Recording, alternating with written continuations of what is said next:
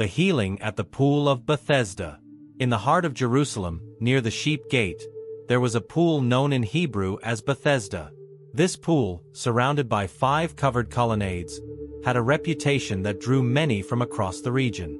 It was believed that at certain times, an angel would come down and stir the waters, and the first person to enter the pool after the stirring would be healed of their affliction. Because of this, the area around the pool was often filled with people who were blind, lame, and paralyzed, each clinging to the hope that they might be the next to receive a miracle. Among these many sufferers was a man who had been paralyzed for 38 years. Every day, he lay on his mat beside the pool, watching helplessly as others around him scrambled to enter the water whenever it seemed to move. Yet each time, someone else would reach the pool before him, and with no one to help him, his chances of being healed seemed more distant with every passing year. The man's prolonged suffering, together with his inability to reach the pool, suggests a deep sense of hopelessness and surrender. Some scholars observe that the man's condition reflects not just physical paralysis but also a paralysis of hope, common among those who have been suffering for so long that they give up hope and the possibility of being healed. One day, during a Jewish festival, Jesus came to Jerusalem. As he walked through the city, he came to the Pool of Bethesda. Seeing the large crowd of suffering people gathered around the pool, Jesus noticed the paralyzed man lying on his mat. His weary face, marked by years of suffering, drew Jesus' attention. Knowing the man's condition and understanding his deep despair, Jesus approached him and asked, "Do you want to be made well?" The question Jesus poses is weighty and reflective. Some point out that Jesus' question, "Do you want to be made well?" is not merely about physical healing. It confronts the man to think of his own willingness to be made whole, a process that could involve significant changes in his life. This question, therefore, serves as both an invitation and a test of the man's faith. The man looked up at Jesus, his eyes reflecting a mixture of hope and resignation. "Sir," he replied, "I have no one to help me into the pool when the water is stirred. While I am trying to get in, someone else always goes down ahead of me." This response highlights the man's sense of isolation and helplessness. As theologians note, the man's words reveal a belief in a superstitious tradition, yet they also expose his deep loneliness. He has no one to assist him in his time of need.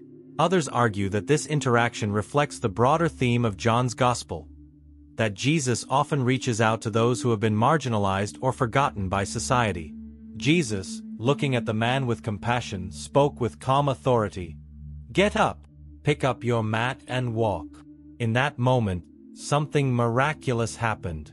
The man felt strength returning to his body, strength he hadn't known in nearly 4 decades. Slowly, he began to move.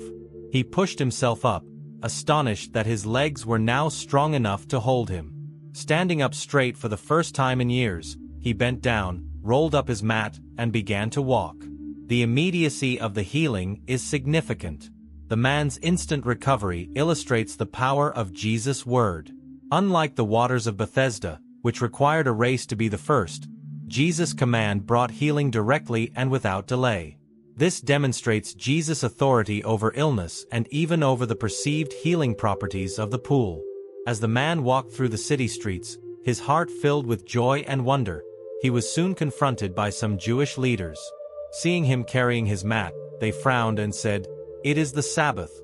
The law forbids you to carry your mat." The man, still overwhelmed by what had just happened, replied, "The man who made me well told me to pick up my mat and walk."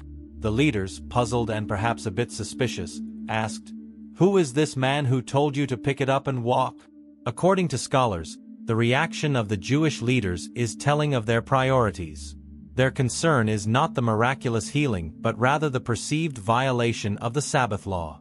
This reflects a larger tension in John's Gospel between Jesus and the Jewish authorities, who are portrayed as rigidly adhering to the law while missing its deeper, life-giving purpose.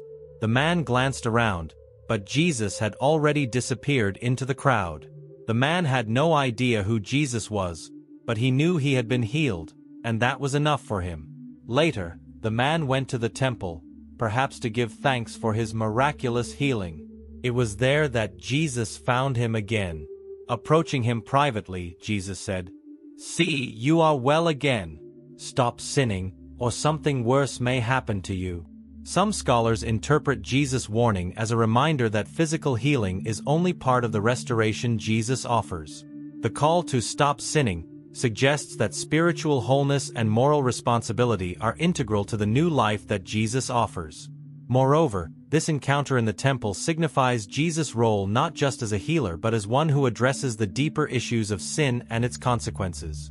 The man listened carefully to Jesus' words, understanding that his physical healing was only part of what he needed.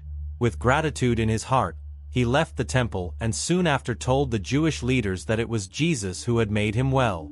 Theologians often discuss the significance of the man identifying Jesus to the authorities. They point out that this act could be seen as a testimony to Jesus' power, but it also foreshadows the growing conflict between Jesus and the religious leaders. This healing, performed on the Sabbath, becomes a pivotal moment in John's Gospel, illustrating the clash between Jesus' ministry and the rigid interpretations of the law by the Jewish authorities. And so, the story of the man healed at the Pool of Bethesda spread throughout Jerusalem. This miracle was yet another sign of Jesus' power and compassion, but it also deepened the tension between him and the religious leaders, who were increasingly troubled by his authority and the influence he wielded.